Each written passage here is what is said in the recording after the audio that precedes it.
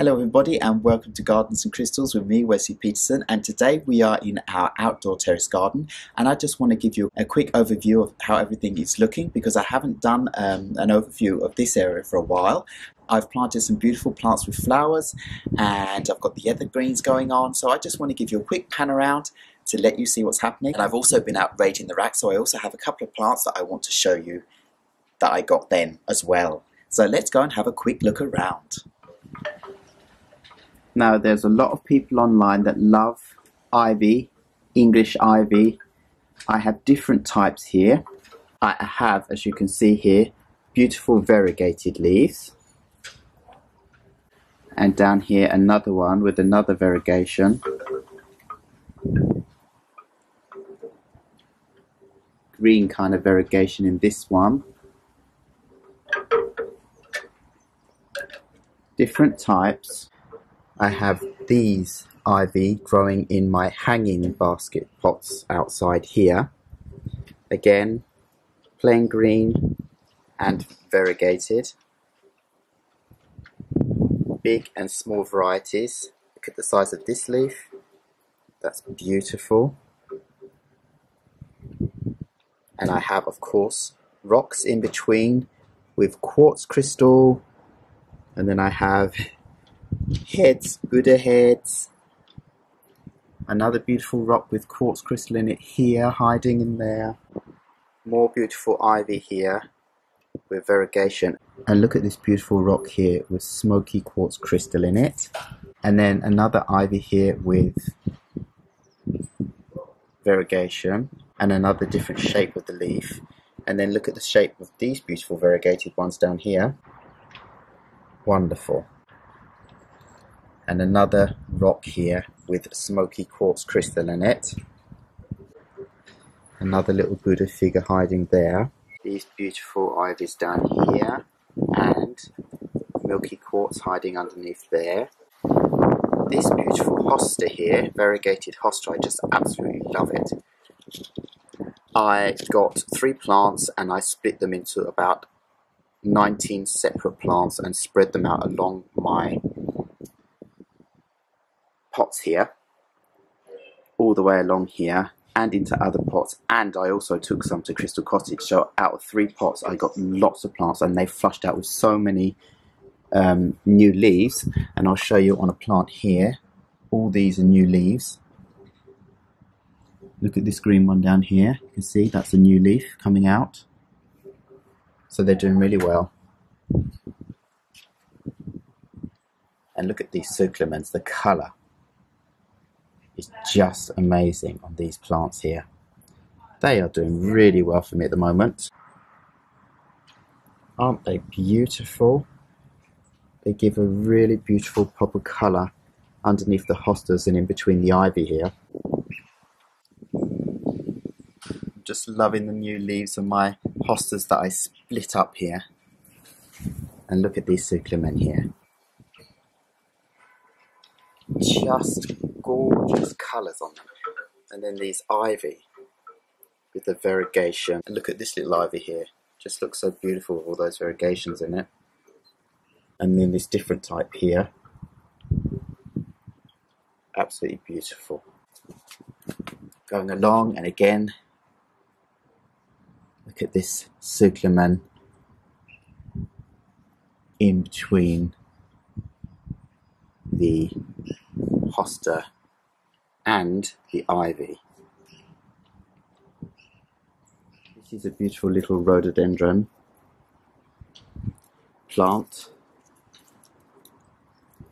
Gets beautiful purpley type bluish flowers on it. Had loads on it, and it's flushed out with a lot of new leaves, so I'm really happy about that.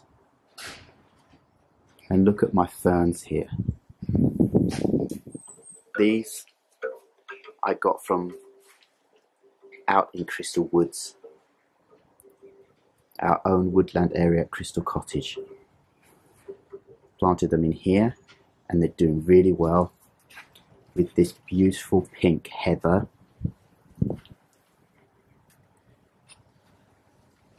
Beautiful combination together. And down below I have a variegated mint plant. Isn't that beautiful? These are cuttings that I got from Bergen in Norway. Took these little cuttings home with me, put them in these pots, and they were looking really, really sad, and now they're just flushing out amazingly, and you can see all the new growth down here at the bottom. And you can see this one. At the bottom it kind of shows how the plant was and how it's flushed out and how it looks now. Absolutely beautiful transformation. Now look how this beautiful pot is growing together. This is ivy mixed in with rosemary that I've had to prune back a few times this season because it grows out tall and beautifully. But the more I trim it back, and the ivy as well, the more I trim them all back, the more they flush out beautiful and green, thicker and lusher. And in the same pot above them is a Norway spruce that I also took from Crystal Woods and bought here just to see how it would do, and it has worked out really, really well. It's been here a while now, and it has ivy trailing up around. And then in front of that I have this beautiful juniper bush, very prickly. And the Norway spruce is really happy here. Look at it, it's nice and green and lush, no problems with that at all. It's been in this pot for over a year. And they're all very happy together, all these plants. Just want to show a little bit more of this beautiful ivy I've got growing here. Going all the way up and trailing along our wooden trellis that shields us from everyone else. And the ivy is starting to grow up, but it's mostly growing along the trellis edge here, which is really nice. Exactly what I want it to do.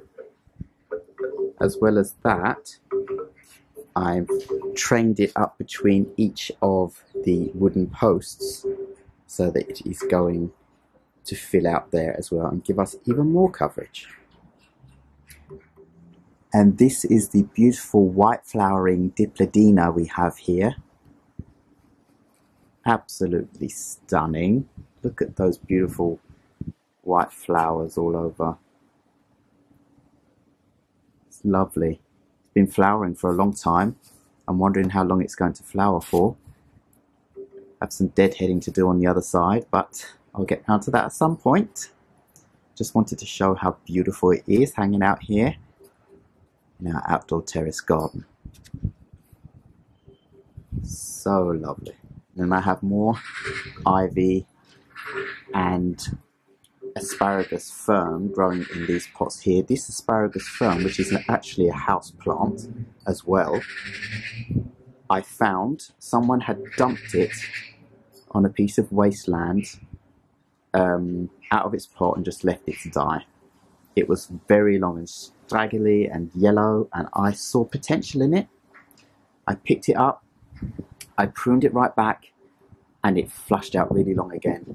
And I've recently just pruned it all the way up again so that I could put it in this position, and now I'm going to let it flush out again. I left it out all winter last year, all winter, in the frost and everything, and this plant survived.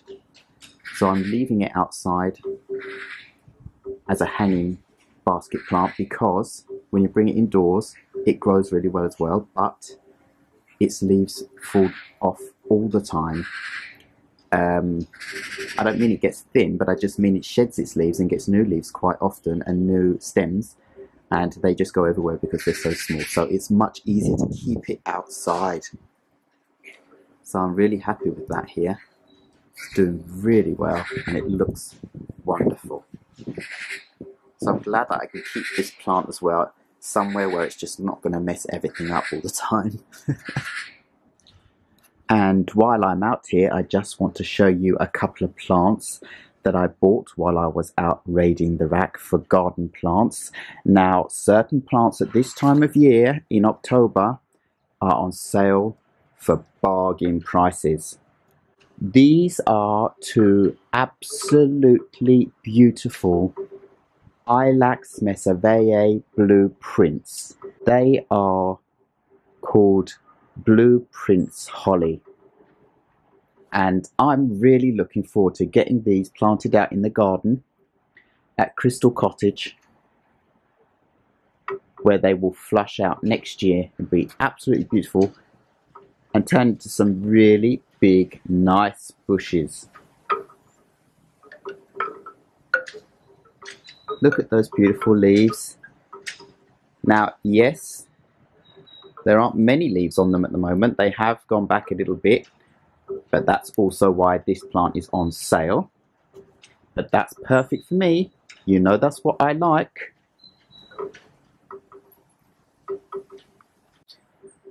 Now, these two plants were reduced in price from 475 Swedish krona a piece to 50 kronas a piece. So of course I got myself a bargain. Two beautiful plants that are going to become two fantastic big bushes in the garden. They get lovely red berries all over.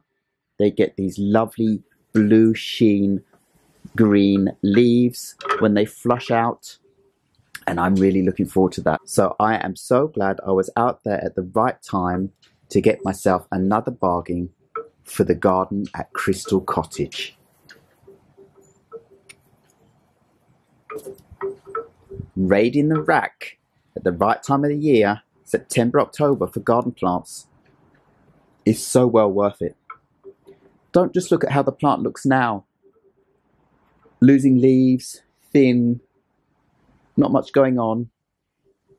Think about the potential you will have when it comes out next year, because nearly all the plants I've ever bought on sale that look like this have flushed out beautifully. Nearly every single one. You can go online while you're in the plant school and look at more information about the plant and look at pictures of how the plant will look when it's flushed out and happy in your garden, and see the future potential and see through how the plant looks now and think about that instead. And then when it flushes out, you're going to be so happy that you bought that plant, and you'll sit back and think, wow, I paid 50 krona for those plants, and look at the size of them, look how beautiful they are. I could have paid 475 kronas a piece instead. So now the sun's come out, and all that's left for me to say is thank you very much once again for watching Gardens and Crystals with me, Wesley Peterson. Please remember to like, subscribe and hit the bell so you know when my next video will be uploaded, and I'll see you in another video very soon. Goodbye.